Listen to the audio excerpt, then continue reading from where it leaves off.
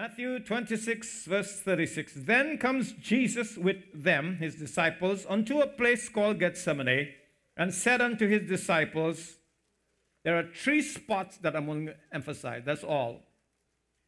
Sit ye here while I go and pray yonder. It's his first session of prayer. And he did something amazing. He took with him Peter and the two sons of Zebedee. Why did he pick these three? How did the other disciples felt? Was Jesus partial? Was Jesus just picking three and leaving the others, the 8 of them there? Or 9 probably? Why did he pick 3? We'll find out. So he took with him Peter and the two sons of Zebedee, that's James and John, began to be sorrowful and very heavy. Then said he unto them, my soul is exceeding sorrowful, even unto death. I feel like I'm going to die now. Tarry here and watch with me. I need you. And he went a little further. This is where my topic is going to come in from this verse.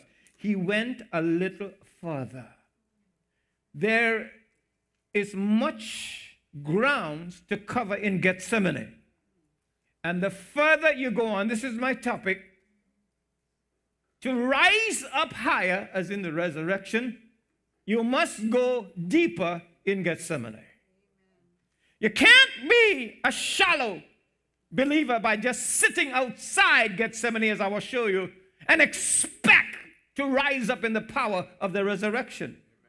To rise up higher, you have to go in deeper. And so, that's my topic. He went in a little further and fell on his face. I would imagine the weight of the problem threw him down, and he fell on his face and prayed on the floor, saying, oh, my Father, if it be possible, let this cup pass from me.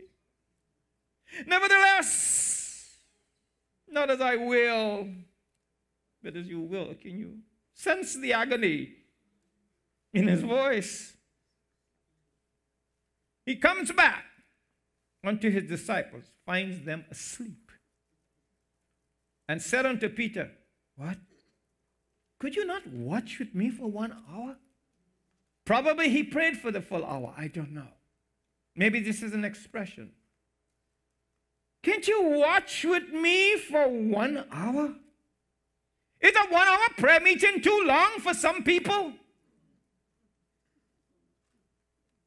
And a TV show of 3 hours is nothing? I ain't start to preach yet. Watch and pray that you enter not into temptation. The spirit indeed is willing, but the flesh is weak. Okay, that's the first round. Let's look at the second round. You know, in the Olympics, when you're boxing in Olympics, you only have 3 rounds.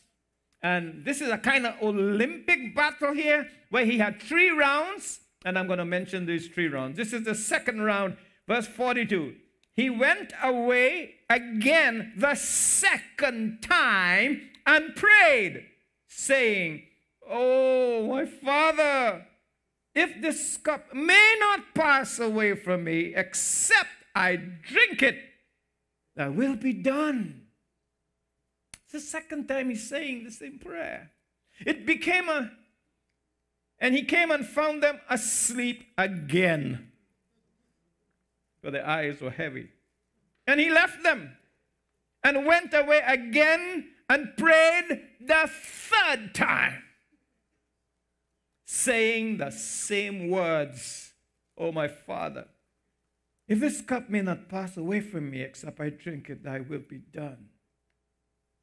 Then he came to his disciples and said unto them, sleep on now, take your rest.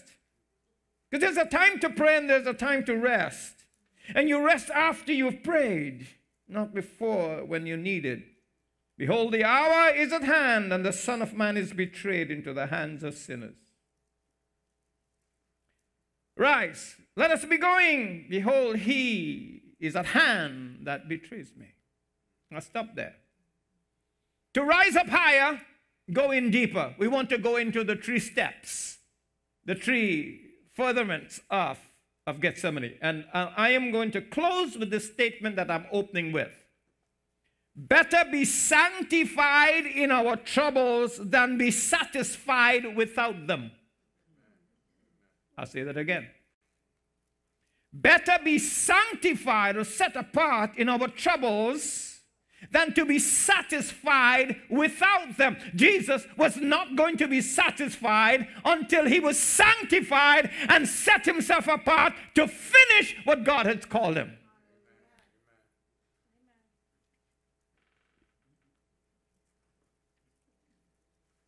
You can throw back up the slide, please.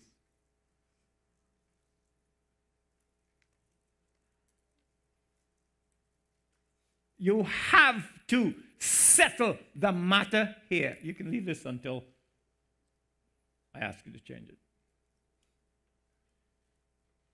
These are some thoughts I'm throwing at you before I get there. Sometimes Jesus prayed 3 times. It became a principle that Paul used when he was afflicted by the messenger of Satan. He prayed 3 times. And after praying 3 times, he quit praying, saying, thy will be done. And so sometimes we kill the subject in prayer and still get no answer. It is possible that after you have prayed sincerely, earnestly, and surrendered the matter to God, that you just leave the results in his hand. And this, based on that, I'm going to say this. Sometimes when prayer will not change a situation, you may have to go through it. So you've been praying and praying to escape, and it has not happened. It is probably because God wants you to go through it. And as you go through it, he will give you grace and strength to make it to where he wants to take you. Can I hear an amen? He said, rise, he that betrayed me is at hand. Satan never sends a fool to do his work. So you might be bright and intelligent. You could be a candidate. If you are not submitted to the Lord, the enemy can use anybody. We've seen that with Peter. Jesus had to rebuke him and say, get behind me, Satan. My chief apostle had to be rebuked. So understand, when Satan is working, some of the smartest people he will use. So let's go into the text now. Verse 36. Then comes Jesus with them into a place called Gethsemane. He said unto his disciples, sit ye here while I go and pray yonder. That's a very comforting thing for some people. While people are praying, they are sitting.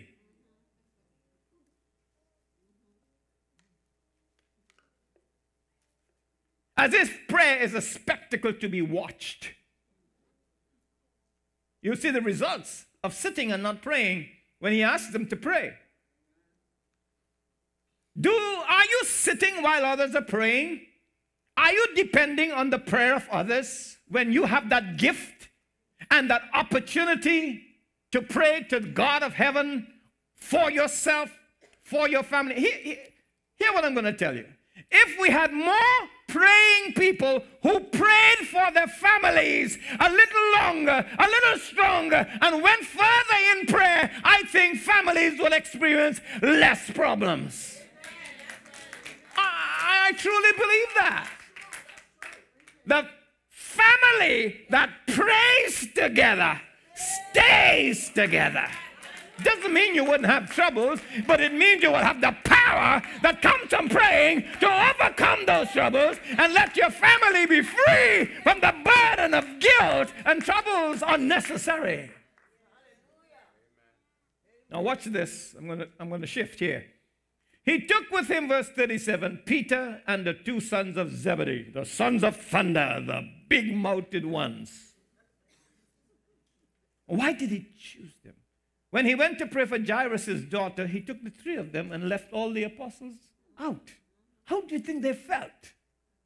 Marginalized? When we bring up people on the platform here as ministers and you feel left out, you think it's because we want to leave you out? On the Mount of Transfiguration, watch this. I'm going somewhere with this. He took with him Peter, James, and John. They witnessed his glory. Now these same three trusted inner circle buddies who he revealed his glory to, who he showed how to raise the dead, training them. He took these three with him. And they fell asleep. Listen to what I'm going to say, and it may not make sense, but to me it does.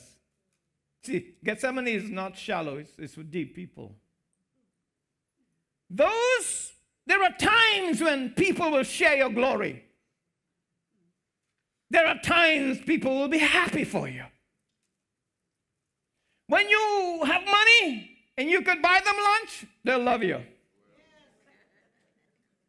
But there are times these same people, when you're going through your struggle, when you need them to intercede for you, then just might not be there.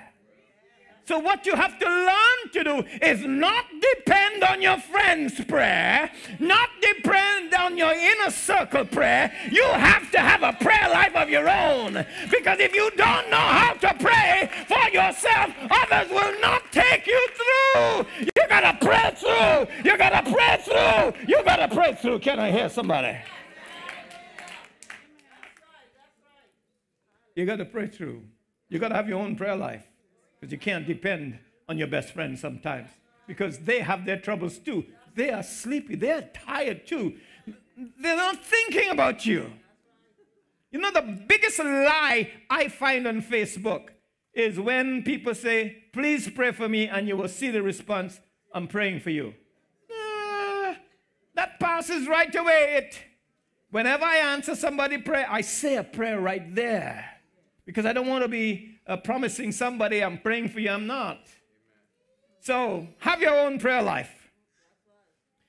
Because they didn't help him pray, a few things began to happen. Whether they had prayed or not, but he would have gotten strength if they had prayed for him. Verse 38, and he began to be sorrowful and very heavy.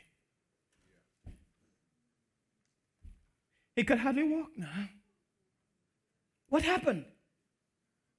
Two things will happen. In Gethsemane one and in Calvary the other. In Gethsemane, in the Old Testament, the high priest would lay his hands upon the goat chosen and impute the sins of the people. He was known as the scapegoat. And the burden of the sins of Israel came upon the goat. They would throw him out in the wilderness. There's a long story there how he would end up thrown over a cliff. There were stations 8 miles apart with booths, and priests would take the goat and move from station to station until they dumped the goat out over a cliff. That's the scapegoat. This is what happened in Gethsemane. God laid his hands upon Jesus Christ, and he who knew no sin, the perfect Lamb, Son of God, became sin.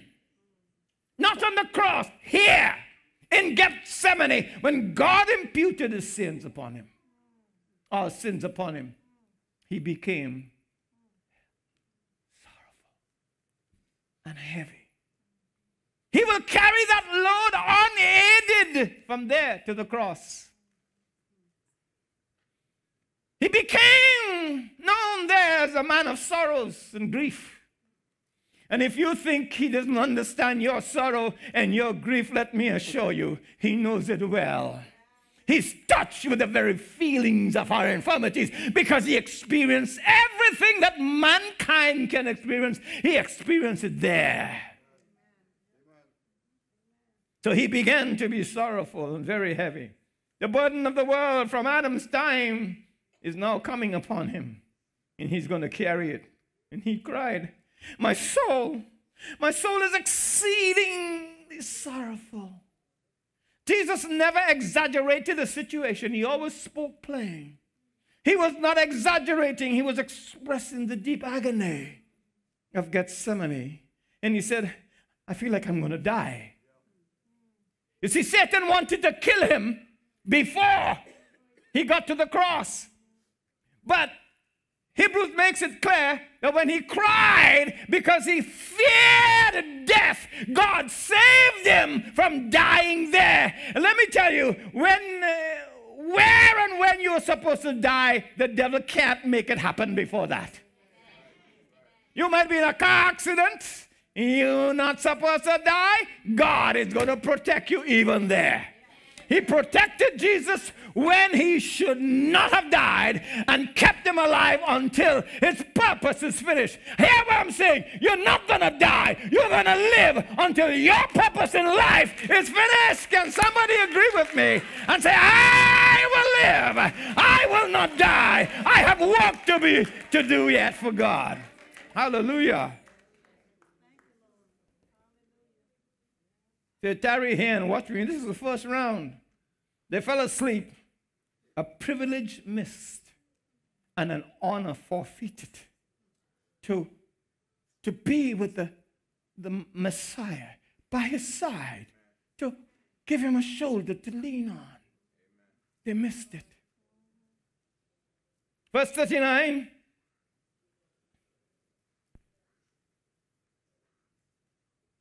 And he went a little further.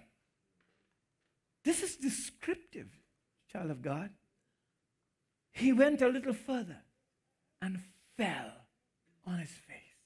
Whether it was the Elijah praying posture or whether it was the weight of what he was carrying threw him down, he fell on his face and he didn't complain.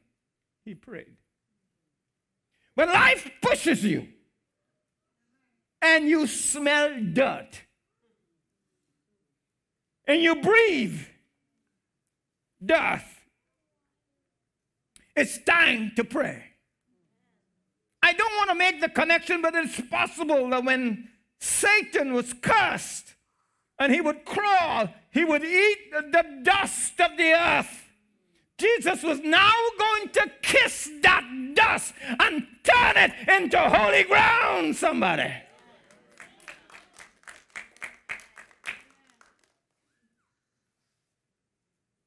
And he prayed, oh, my Father, if this is the first if Jesus ever uttered. This is the first time Jesus will repeat a prayer. He never did it before. Why? His soul was struggling with death. And he, the pure,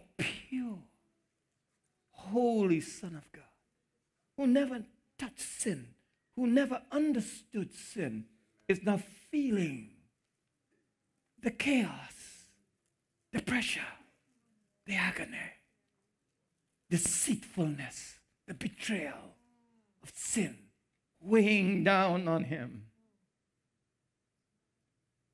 And he began to cry, oh, my Father. Later on, he will change his prayer from Father to God when we get on the cross. Right now, his son praying to Father. Father, you know, he knew. He said it. With God, all things are possible. He said it. So he's trying this one on God. Father, you know, you said, if it is possible. In the 3 times he prayed, God did not answer. And when you have prayed sincerely and settled the matter and God doesn't answer, go through it. Because God already told you what you were supposed to experience. You see, some people want a bed of roses, and you will not always get a bed of roses in Christianity. It's not every day is going to be a day of jubilance and joy. There are hard days to come. There are tough times we have to walk through. And when God did not give you an answer, go through it. You will meet him at the end of the journey. Hallelujah. And he will send angels to minister unto you. You're not alone. You're not alone. He went a little further. Can you go a little further? Can you go the second mile with Jesus? If you would take away this cup. Now, there are 3 cups in Scripture, or 4, maybe 7 cups I read, but regarding his life. This cup is different from the cup he just shared in the celebration of the Passover. Same night. He's going to drink another cup now. This cup is the world's cup of iniquity. It is loaded with every bit of soul poisoning that there is. And soon he will be kissed by poisoned lips. And so he's going to drink this cup. And when he put it to his mouth and smell the stench of the world's iniquity, he repulsed. Oh, I can't even bring this close to me. This is so hard, Lord. Father didn't say anything because Father knew, and that's why he came. He knew that too. But it was so strange for him. It was nothing he had ever experienced before. And he held the cup. He said, Father, please, if it's possible, move it away from me. But you know, Lord, nevertheless, not as I will, but as you will. This is the crux of Christianity. I am going to emphasize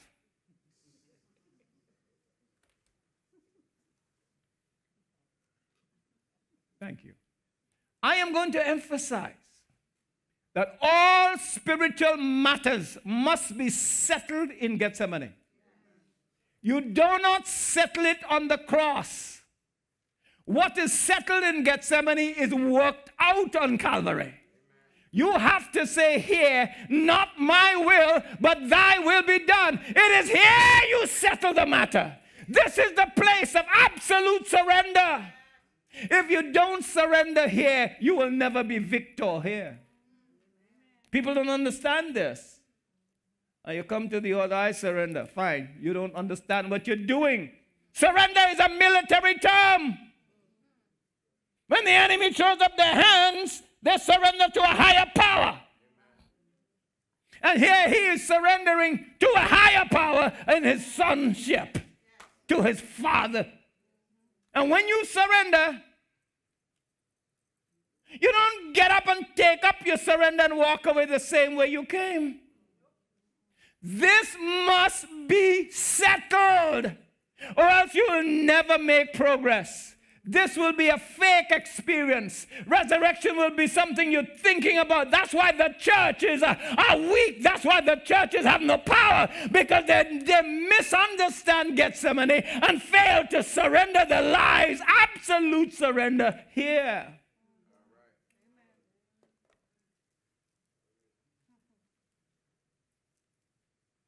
Settle it.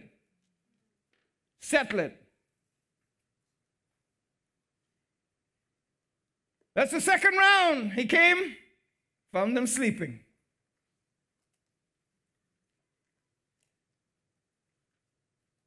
Verse 44, and he left them. Sometimes, even Jesus, when he's weak, his presence is powerful. And when you don't pray, he may just walk away from you. He left them. He left them where they were. Sleep on, you sleepers. Yeah, that's the Jonah spirit. The boat is rocking. The storm is brewing. The people, the mariners are struggling to keep the boat afloat. Yes, young prophet is down in the basement, sleeping. Sleeping. A sleeping church is a useless church. Paul says it's high time to arise. Arise from our sleep and slumber. I am admonishing this church to do more prayer meetings. I want more prayer meetings. I would love to see more people praying.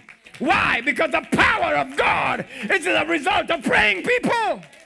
And the more we pray, is the more we will see the hand of God. The more we pray in the Spirit, is the more release from heaven for us. Come on, church, let us begin to pray.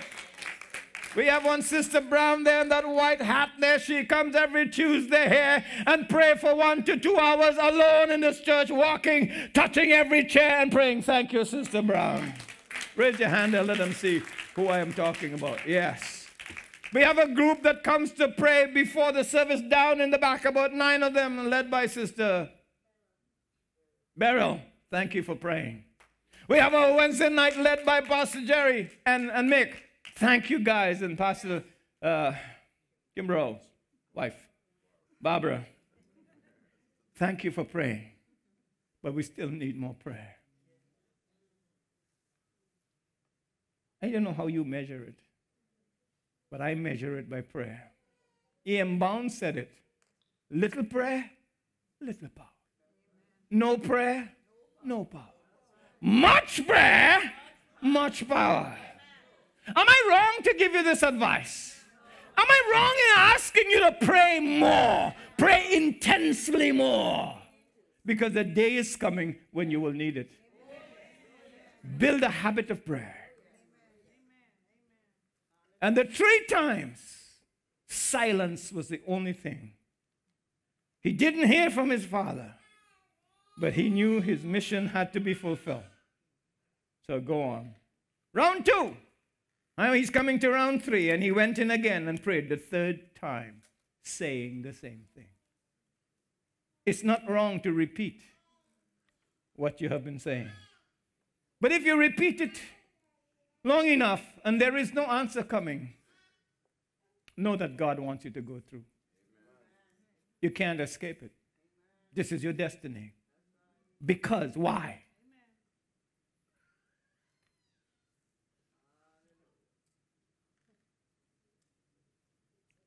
Sound guy, you got to keep your eyes on me. Because when I need you, thank you. I am emphasizing Gethsemane to the point of Scripture. 3 rounds, 3 times he went in further and further and further. Gethsemane has depth. And you cannot sit outside here and watch him pray alone. I come to the garden alone while the dew is still on the roses. A voice I hear falling on my ear, the Son of God. And he walks with me, and he talks with me, and he tells me I am not alone. Hallelujah.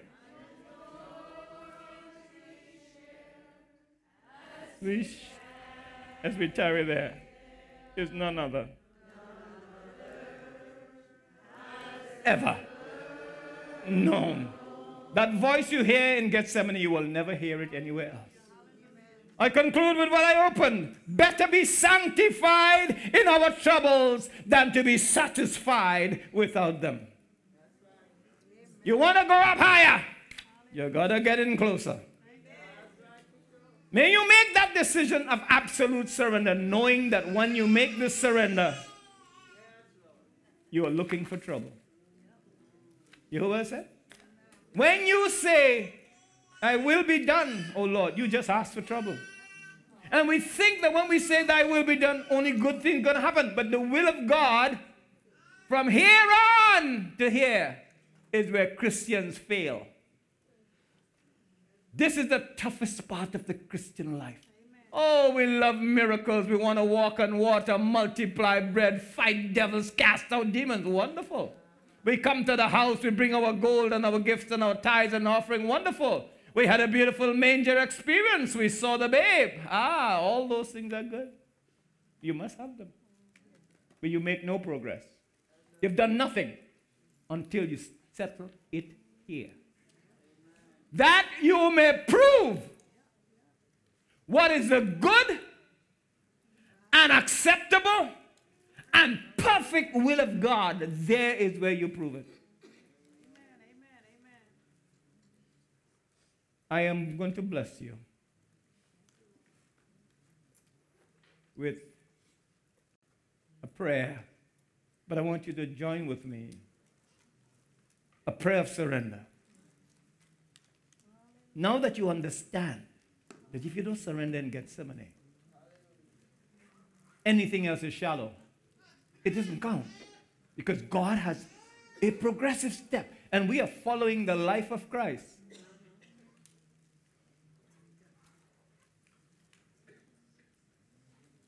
I want to pray with you. But I'm only praying for those who understand this and know what absolute surrender means. And that you are saying to God, Father, I don't want to escape. I want to go through with your will and your grace. And if you want my prayer, nobody looking around, just stand to your feet. And this has to be a meaningful standing. I don't care what you do in your mind or think in your mind. That has nothing to do with me. I am going to pray for you if you stand here and understand, Lord, I am surrendering today. Today we are making a covenant in Gethsemane. Today I am embracing your will for my life, and I will walk soon to Calvary, and it will be finished. I'm not even looking at who's standing. My head is bowed and my eyes are closed. It's between you and God. Father, I hold your sacred word in my heart as a witness that I have declared the counsel of God in Gethsemane briefly to your people. And those that are standing between you and them. I pray for them that they will understand what they're doing. And that this will be a one-time surrender, not an everyday thing. This is a now, one time act, an absolute surrender.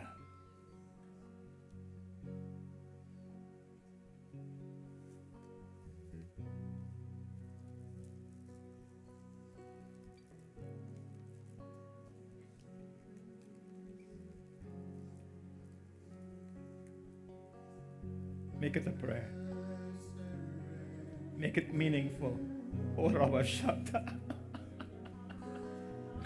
Oh, God. I surrender all. I give you my all, everything. My past, my present, my future, my today, my now.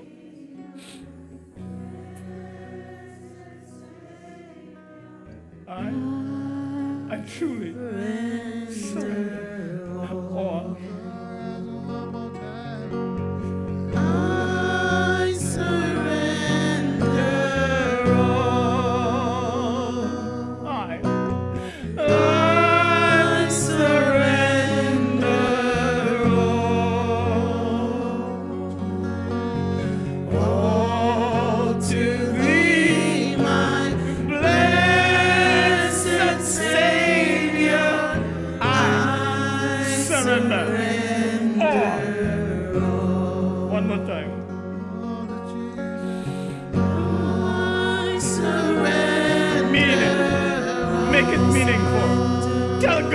Giving him all. You are not your own. You were bought with a price. You already belong to God. Give him back yourself. All to thee, my blessed Savior, I surrender all. Say with me, Heavenly Father, I bow in your presence. I've heard your word. I accept your word. I surrender. I surrender my body, my soul, my spirit, my mind, my past, my today, my tomorrow. I surrender all to you, God. Please accept my surrender and bless me now. In Jesus' name. In Jesus' name. Amen.